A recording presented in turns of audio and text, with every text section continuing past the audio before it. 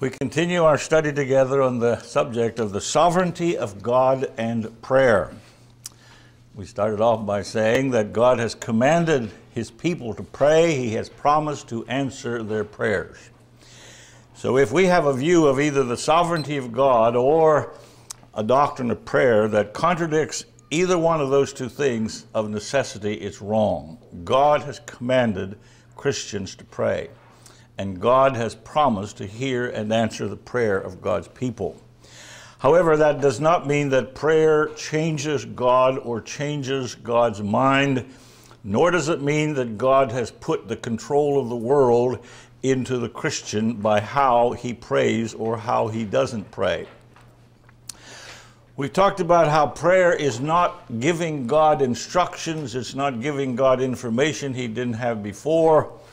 But the primary idea of prayer is, first of all, it is a submission to the sovereignty of God. We just give up our own flesh, our own inability, and admit it and turn it over to God. And secondly, prayer is rolling it onto God and asking him for grace to live and act like a Christian, whether he says yes or no. And until we really see prayer as giving God the right to say yes or no, we really haven't understood the subject.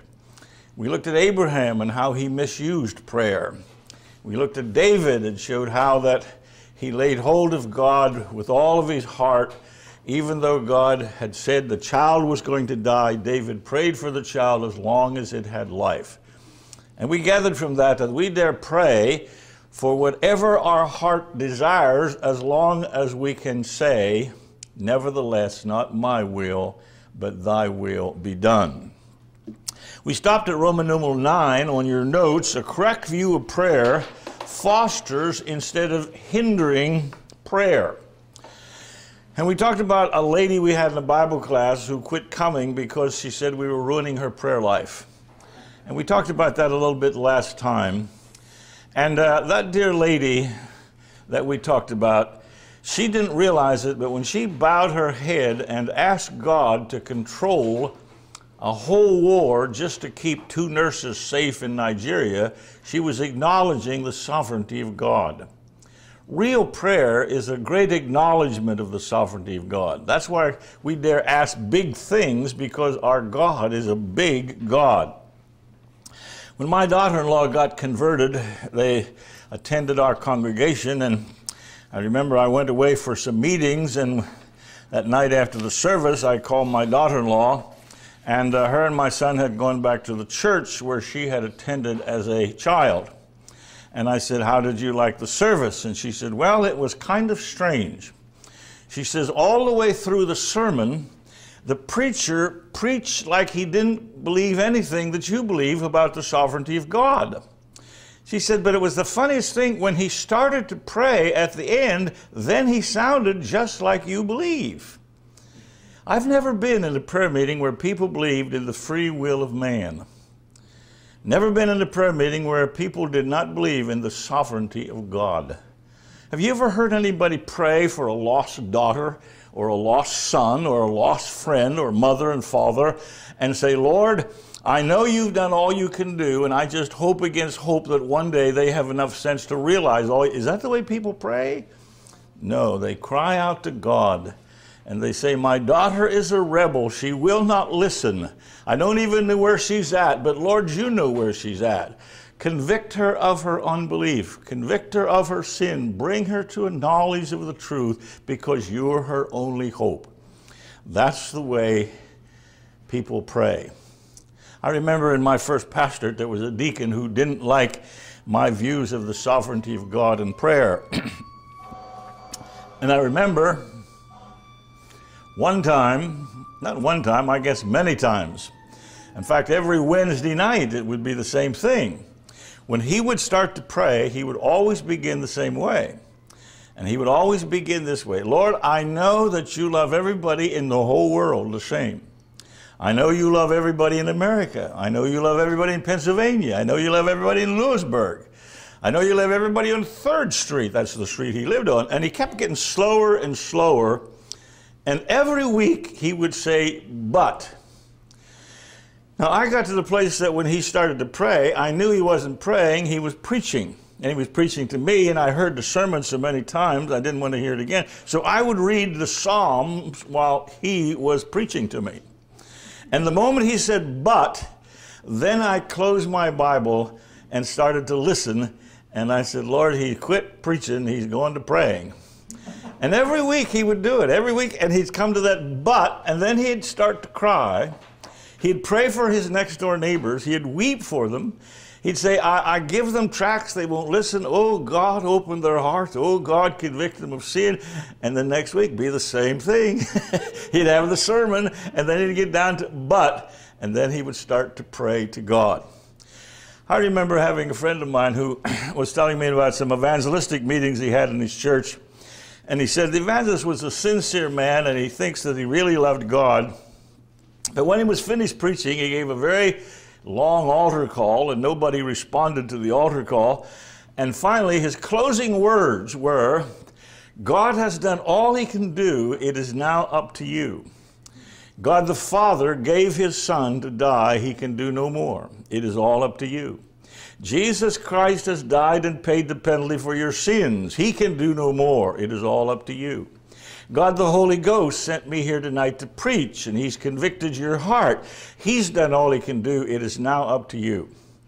And then he turned to my friend and he said, would you pray and ask the Lord's blessing on this message I just preached?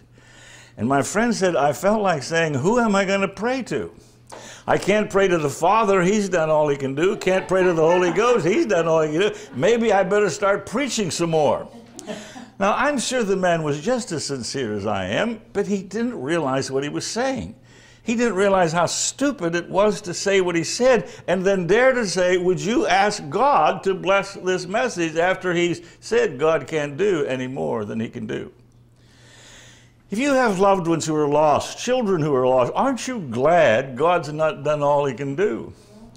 And don't you pray to God to do for you and for your unsaved loved ones what you can't do and what they can't do for themselves? Now, Roman numeral 10, prayer is essential. And when we say that prayer is essential, we mean God needs people to pray. But you got to be careful how you say that. It doesn't mean that he needs you individually to pray, and if you don't pray, then his purposes are going to fall. But in order for God to accomplish his purposes, somebody has to pray. That's the way God has set it up. And people have to pray because God's ordained that prayer is one of the things that he's going to use to accomplish his purposes. And if you don't pray, somebody will. God will make sure of that. God's Spirit will move somebody's heart. And I think we ought to be wanting to pray because I think we ought to be wanting to be in the swim of God's purposes and be part of his ongoing work. If you don't have any burdens to pray, then I think that's a good sign that you're on the shelf and God is not using you. I don't think we can hide behind the sovereignty of God. If the God who ordains the end ordains the use of prayer as a means to that end, and you're not praying with real burdens, that means God's not using you to reach his ordained end. I think one of the things that this congregation ought to pray, I think you ought to pray every Lord's Day morning. I think you ought to pray every morning in your own life. Lord, lay some soul upon my heart and love that soul through me, and may I humbly do my part to win that soul to thee. And don't quit praying until God lays somebody on your heart. Prayer doesn't begin with us. Prayer really begins with God. Burdens begin with him. If you don't believe me, you just pick somebody that you're going to pray for them to get saved. You cannot manufacture a burden from God. And your burden will last about as long as the mist blasts when the sun comes up, or the frost lasts in the wintertime when the sun comes up. No, burdens come from God. God uses prayer. He's ordained to use prayer. And if I'm not praying, then I'm not being used in the swim of God's purposes. Number 11, prayer glorifies God And it shows how much we love him. God knows what you need before you ask, and yet he's glorified in your asking. Just like a child who asks his father for something his father has already promised him. That doesn't bother the Father. He rejoices in that. And our God rejoices to hear us ask for the very things that he's ordained to give us. Prayer glorifies God the same way that we are glorifying our parents when we show our faith in them and ask them for the very things they promised us.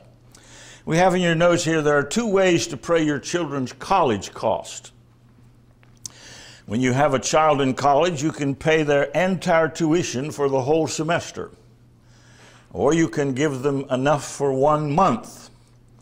And the only difference between those 2 methods is whether you want to get a letter once a month or whether you want to get one every week or one a semester.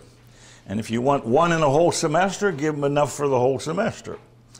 I'm sure you've heard about the boy and his dad, and he sent his dad a letter from college, and he says, "Dear Dad, no mun, no fun, your son." And his dad worked back and said, "Dear son, too bad, how sad your dad." Well, God delights to hear us ask for things. That's why he gives us our daily bread. You may own a bake shop, but God still commands you to ask daily for your daily bread, because you're not just asking for the bread, you're asking for all that goes with it in order to eat it, in order to enjoy it. So we're asking for all those things that go along with that. Then in Roman numeral 12 we have, what about unanswered prayer? And people often say, well, what about those prayers that God doesn't answer? And there really is no such thing as unanswered prayer. Every single prayer that's uttered, God says no, or he says yes, or he says wait, it's not yet time. And all 3 of those are answers. When the person asks, what about unanswered prayer, he's really saying, what about those times I didn't get what I asked for? Well, those were answered. God just said no. And if you have an ounce of Christian sense, you'll know that a no from God is just as gracious as yes. How many times in your life have you wanted something so bad that you thought for sure that you would die if you didn't get it? And you pleaded with God, and you pleaded with God, and God very graciously said no, and you were upset, and 10 years later, you looked back and said, Father, thank you for not giving me what I wanted. So there really is no such thing as unanswered prayer. Every single prayer that's uttered is heard. Well, what about unsaved people praying? Does God hear the prayer of the non-Christian? God hears the prayers of everybody. God has no obligation whatsoever to answer the prayer of a non-Christian. He has no basis upon which he can say, Our Father, who art in heaven, because God is not his Father. God is the Father of all men in the sense that we are brothers by right of creation. There's one Father over all men as far as creatorial rights are concerned. But God is only the Father of those who believe in Jesus Christ. Our Lord Jesus, you remember in John chapter 8, he said, you are of your father, the devil. And there are some people who are not Christians and their father is the devil. And they have no right to ask God anything at all. God may answer one of their prayers as a means of converting them. He may answer one of their prayers as a means of bringing blessing to somebody. It doesn't mean that he can't. It means he has no obligation to. A Christian, God has committed himself to that Christian as his child. Whatsoever you ask in my name, that's a commitment on God's part as well as our part. Not so with the unsaved at all. Now, we should take a little bit of time, and I I kind of hesitated to do this because it's a very sticky subject, but we'll take a whack at it anyhow. If you have your Bibles, go over to Exodus chapter 32. And this is one of those instances in the Old Testament scriptures that speak of God repenting. And in Exodus chapter 32 and verse 14, we read, "And the Lord repented of the evil which he thought to do unto his people." Now, doesn't it appear from those words that God literally changed his mind? And that he not only changed his mind, but he changed his mind because Moses persuaded him to actually change his mind. Now, different translations of the scripture try to soften this, and instead of saying the Lord repented, they use the word relented, and the Lord repented of the evil or of the disaster. But I don't think that really solves the problem at all. And I think the word repentance is the right word to use here. When the Bible talks about repentance, it means a change of mind.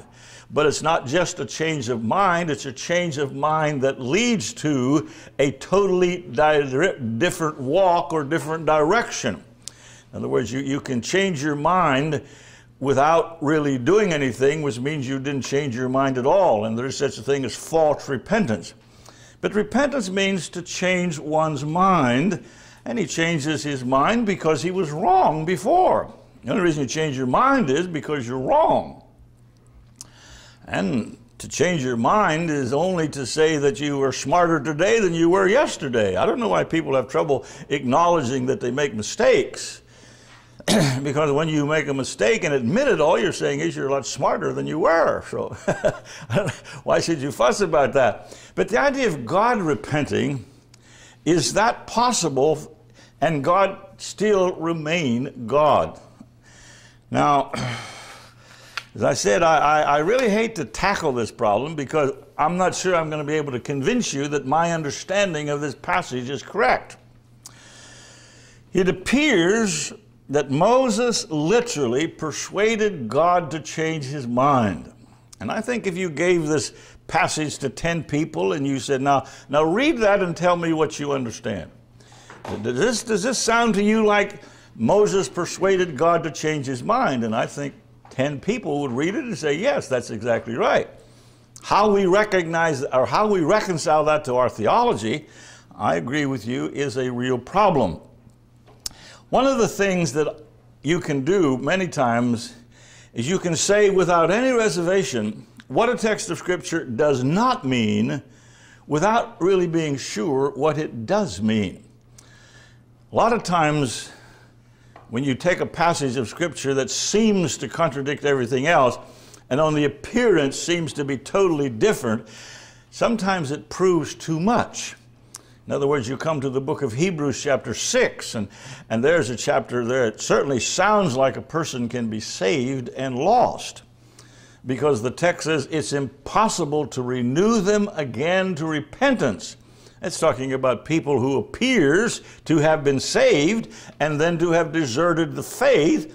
And it says that it's impossible to renew them to repentance. So there are people who say, see, there, that proves you can be saved and lost. And it certainly appears that way on the surface. The only trouble is, if it does mean that, then it also means that you only get one shot, because it's impossible to renew them to repentance. In other words, if you can become a Christian and then get lost, you can't get saved again, because you only get one shot at it.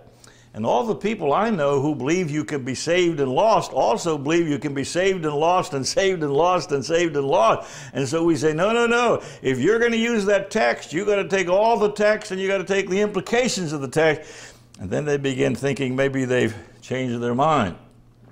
Now, if we look at this and say it appears that Moses persuaded God to change his mind, then just about everything we've been saying in this whole series of studies on the character of God is totally wrong. It means that prayer does control God. But it also means that Moses is literally in this situation greater than God. Here's God about to do something for which he's going to be sorry. And if Moses wouldn't have been there to persuade him to do otherwise, God would have sinned. And then God would have had to go to confession.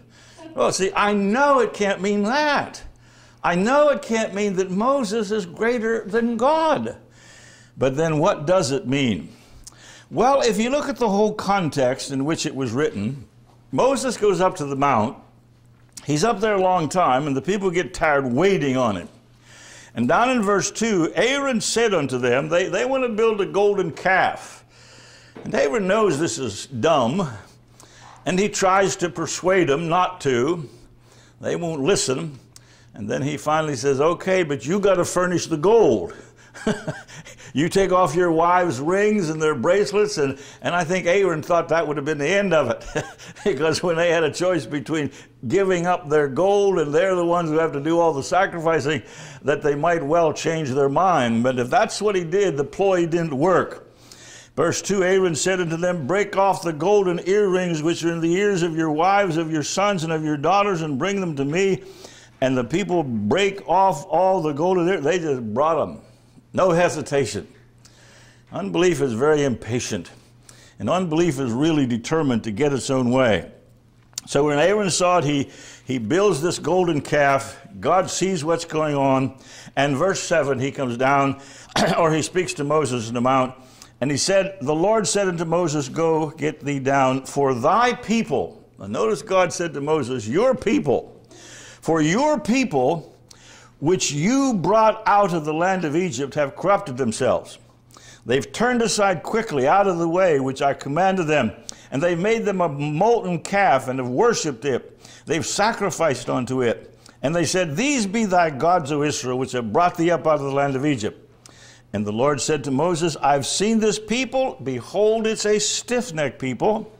Now therefore let me alone, that my wrath may wax hot against them, and that I may consume them, and I will make of thee a great nation. In other words, this is a great test for Moses, because what God is saying is he's going to wipe out everybody and start all over again and make Moses to be the new Abraham. What a test for Moses.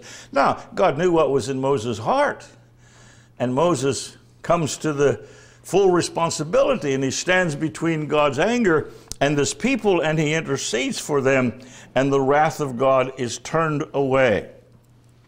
It is interesting in verse 11 where you see the exact opposite. And Moses besought the Lord his God and said, why does thy wrath wax hot against thy people? Don't say they're mine. I didn't beget them. I didn't bring them out of Egypt. I didn't redeem them. I didn't choose them in eternity. They are your people. God says, your people. Moses says, no, they are your people. And then Moses pleads, and you'll notice how he pleads. He reminds God of his faithfulness. He reminds God of his covenant. He reminds God of his glory. He reminds God of his reputation. Now remember, this is the same Moses who over in the book of Numbers was so depressed that he wanted God to kill him because he was sick of this people. But here he's a man of God. He's a great type of our Lord Jesus Christ as he stands between the wrath of God and the people. Verse 12, wherefore should the Egyptians speak and say, for mischief did he bring them out, to slay them in the mountains, and to consume them from the face of the earth. Turn from thy fierce wrath, and repent of this evil against thy people. Remember Abraham, Isaac, and Israel, thy servants, to whom thou swearest by thine own self, and said unto them, I will multiply your seed as the stars of the heaven, and all this land that I have spoken of will I give unto your seed, and they shall inherit it forever. And the Lord repented of the evil which he thought to do unto Israel. Moses stands as a necessary intercessor. Now listen to me for just a moment. Did Moses have to stand as an intercessor between the wrath of God and the people, or else they would have perished? Yes. Because God ordained something does not mean that that which is necessary for that to be fulfilled has to happen in time and space. Did Jesus Christ have to literally die on the cross if there was going to be forgiveness of sins? Is the decree of God itself enough that he decrees he's going to forgive us through the blood of Christ? But the blood of Christ has to be shed. That has to happen in time and space.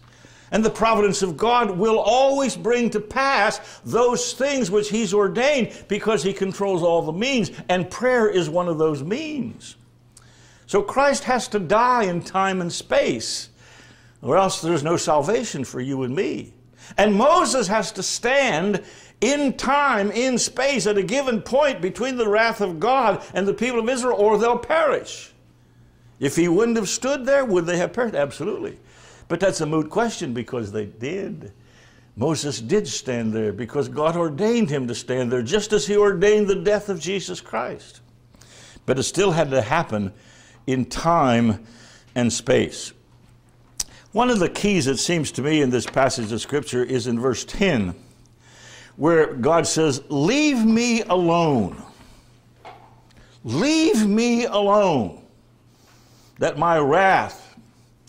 Now, Moses hasn't made any attempt whatsoever to persuade God yet. Moses hasn't said a word yet. And I think this is one of the keys to understanding this. When he says, "Leave me alone," what he's saying is, if you do leave me alone, they're going to perish. You ever see a little guy and some big guy's picking on him, and the little guy says, "Hold me back." What he really means is, get a hold of me and get me out of here before I get in trouble. And I think here God is saying, Moses, you must do this, or these people perish. Now, it appeared to be opposite of this. God speaks oftentimes in our language so that we can understand him. When it talks about hiding under his feathers, that doesn't mean God has feathers when we hide under his wings. That's an anthropomorphism, a human expression to help us understand. And the ways of God oftentimes appears to you and me to be different than what they really are. If you go to sleep by a window and say you sleep for 3 hours, and when you go to sleep, the sun is coming in this way. And 3 hours later, you wake up and now the sun is coming in this way. And you say, "Oh, the sun moved." Well, it certainly appeared to, but we know that the sun doesn't move. We're the ones who move. The earth moves. Is that right? A man goes walking down the road and the wind is blowing in his face and it's cold, and he puts his head up and he puts his coat up over himself, and without realizing, he turns in a circle and he starts walking the other way, and all of a sudden the wind is at his back. He says, "Ooh, my, that feels better." The wind changed. Well, the wind didn't change at all. He changed. And our perception of the character of God will change according as we perceive him to be. And if we're in the wrong path, we're going to perceive God one way, but when we come to repentance, we'll perceive God another way. But God hasn't changed one bit. We've changed. And I think that's what happened in Exodus chapter 32. I think it appeared to Moses that that's exactly what God did. It appeared that God literally changed his mind. We would say he knew what he was going to do all along. We would say all of this was part of the decrees of God. Well, I don't know if that satisfies you, but it satisfies me. Or otherwise, I have to believe that God is a sinner like I am, and that would be catastrophic. We must learn to pray. Billy Bray was a great Christian, a godly man, and one of his favorite expressions was, "I must talk to my Father about this." No matter what you said or what you did, he was saying, "I must talk to my Father about this." That's what we have to learn to do. I believe if we had more faith and believed that God was more involved in small things, we might even be able to see angels if we had enough faith. But we get so sophisticated that we lose all ability to be like a little child in the sight of a great God who is our Heavenly Father. Amen. We'll take up with another subject next week.